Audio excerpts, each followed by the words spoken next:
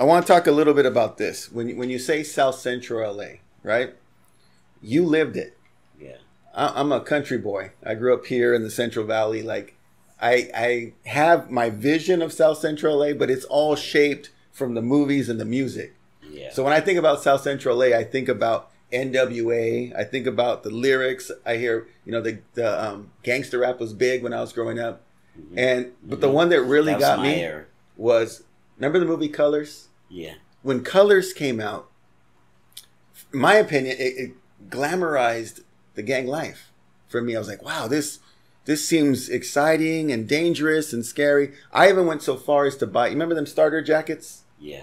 There was a Georgetown starter jacket, a white one that the girl. Okay, you had every that. football team. Yeah, Cut you off. The Raiders, especially, right? Yeah. So I remember the girl in the movie. She had that jacket. I was like, I want to get that jacket, and I asked for that for Christmas.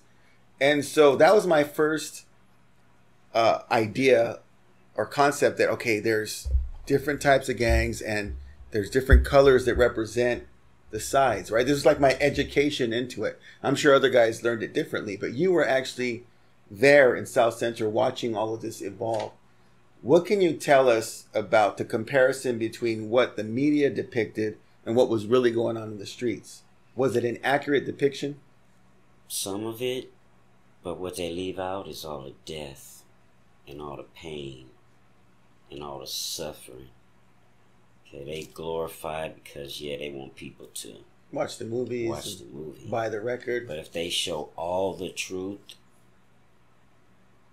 then you have a different story. People come out looking at it a little different. I sense, when you say that, I sense some pain there. Did you lose some friends? Did you lose a lot of people growing up? At least 20. Wow. Probably more if I start counting them. Can't count them on my finger. And these are guys you grew up with? These ain't the ones that I lost lately, the cancer, heart attack, stroke. I ain't talking about them. I'm talking the ones that died on the street from gang violence. Do you remember your first experience with firsthand witnessing violence on the streets? Yeah. What was it? How old were you when this happened? I was the same age as the kid that got killed. I was 14 years old. 14 years old. Yeah. It was just rival gangs, drive-by type situations. I'm not sure. He was around the corner from where we all basically had our kind of headquarters. Yeah. So he was kind of around the block, close to rivals, and it was kind of. Yeah, they caught him right there. It was horrific. And you knew this guy? Oh, yeah, I went to school with him. I grew up with him. I knew his mom, his sisters. His mom fed us. We all went to each other's houses and stuff all the time. Wow. All the time. In South Central, I could go to your mom's house and she'd be like, Eddie, I'm cooking dinner. You hungry? Yeah, Mom. Yeah, Miss such. You guys all knew each other. We respect each other's parents like we respected our own parents. Yeah. Back then, we respect parents. We don't talk back and all that. Whatever we did, we hid it. Because we want our parents to, oh, hi, Eddie, how you doing today? We don't want to look at, that bad little, which that turned out after a while. It could kind of, but as we got older, we started getting them back on the good foot. So with your growing up, they would, So with your parents, how aware were they of everything that you were going through? Oh, very aware of it. Like everything I was doing, I hid a lot of stuff. My parents don't know a lot of stuff that I did because I hid it, but they knew about the hustle and all those type of things. So we now get to high school age. Where'd you go to high school? I finished high school in juvenile hall. Okay. But did you start at a certain school out in LA or were you already? Like I said, when I started getting into a lot of trouble around the 8th grade. Yeah. I went to the 9th grade in Fremont High School. Okay. But before I finished. What city's Fremont? Los Angeles. Okay. South Central LA. So you're at Fremont High School in my neighborhood.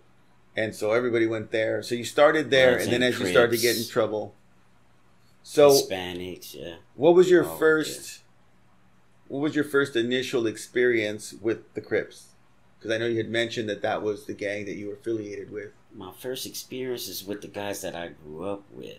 So did they ask, you invited in, and like, how does it happen? We just evolved into it.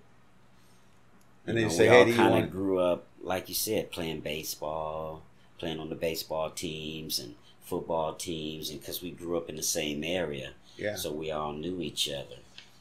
So, like I said, we were really these guys that looked up to these older guys, and back then there was a lot of pimps.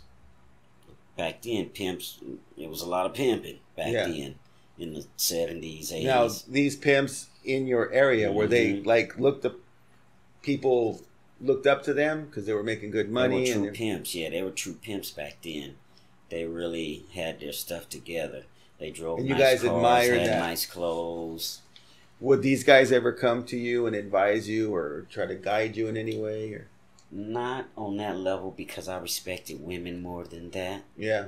I didn't want no part of that right there. Yeah. Putting women on the streets. Now, I didn't want to make money off women. I love women too much for that. I never got into that. Okay. So but I looked up to them because they had nice clothes, nice cars, nice jewelry, lots of girls. Okay, that part drove me to liking them.